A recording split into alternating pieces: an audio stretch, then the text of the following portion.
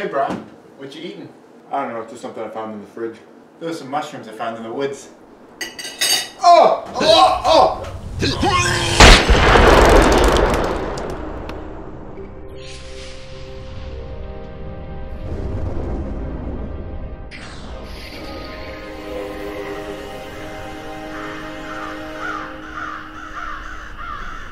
Hey everybody, this is Praxis. Both on my channel and in my regular life, I've been crossing paths with a lot of people that are really into wild mushroom identification, and that's always been a weak suit of mine. I can identify turkey tail mushrooms, but that's about it, and those aren't really all that useful for anything.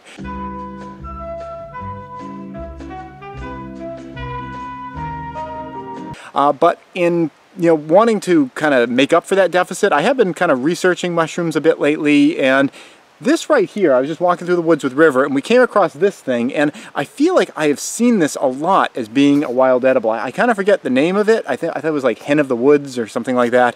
But I'm going to collect some of these. I'm not going to like just pop them in right now, but I'm going to collect some of these and try to positively identify it back at home. Now, if I feel like I have a really good sense of the identification, I might end up trying to eat them.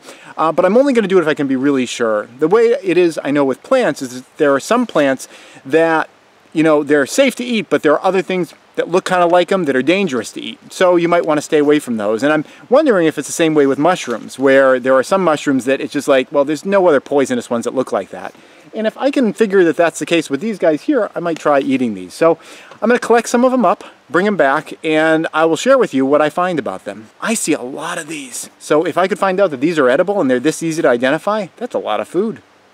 I brought these mushrooms back to my house, did a little more research, and now I feel very confident that these are safe to eat. They're referred to as chicken of the woods, which I guess is different from hen of the woods. For me, honestly, it doesn't really matter what they're called. I think that memorizing names is a lot less useful than remembering what's safe and what's not safe. And this particular mushroom, whatever the heck you call it, they call it chicken of the woods, is a safe one to eat. And the way that you can identify it is a general look of it. It's got this orangey color, it's growing out of dead, rotting things. And underneath it has all these little tiny little microscopic holes. By microscopic, I mean you can see that there's holes there. They're not so small that you can't see. Under a microscope, it's very clear what they are. Kind of neat. It looks like kind of like looking through a screen sort of pattern when you look at the bottom.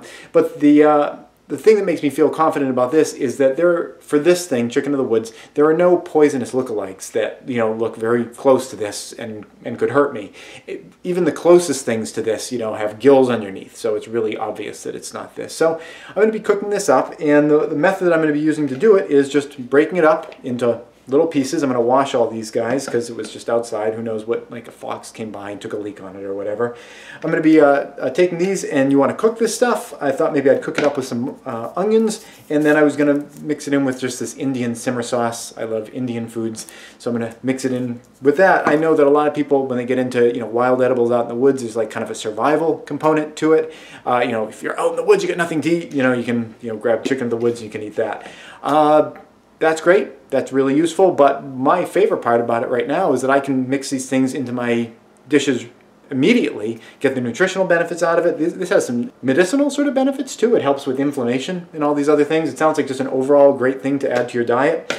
I'm saving money. I didn't have to go out and I didn't have to buy mushrooms. I got these fresh, super fresh mushrooms, and it's just great to be integrating that stuff into your diet. And it's also great because I didn't have to garden it. I didn't have to take care of it. I didn't have to water it or anything. My garden is the woods, and it's a lot easier that way. So I'm going to cook these up, saute them, mix in the simmer sauce. I'm going to do it with a little bit of rice, and that's the plan for dinner tonight.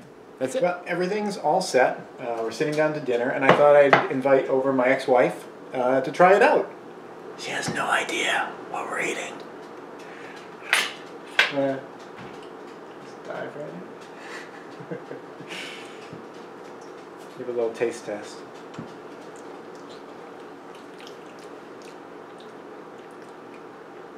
Oh, it's not.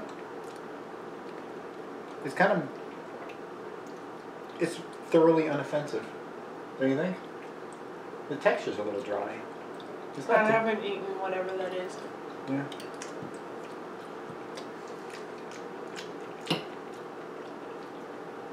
I see why they call it chicken of the woods. It's because when you Your bite, I can't taste it because it's just got all the Indian stuff on it, but it kind of rips like chicken meat does.